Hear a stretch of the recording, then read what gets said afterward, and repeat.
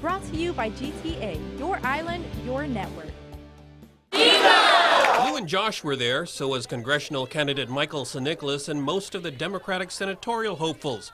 But the main focus is clearly on the gubernatorial race. Many say it's been a lack of post-primary unity that has thwarted the Democrats. But Leon Guerrero is confident they'll all get together for the general election. Some of them are already publicly showing that support. Governor Carl T.C. Gutierrez invited us to his appreciation party and introduced us to his supporters and leaders. And we have assimilated a lot of those leaders and supporters into our campaign.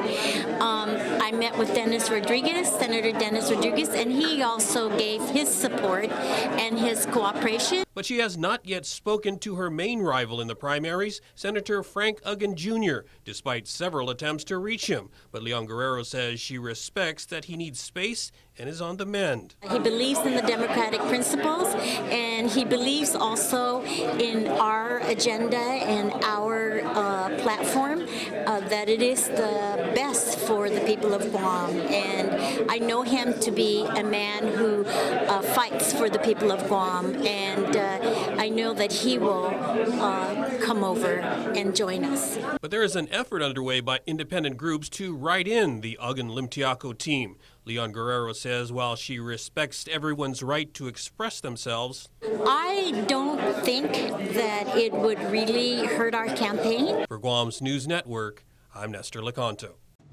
Brought to you by GTA, your island, your network.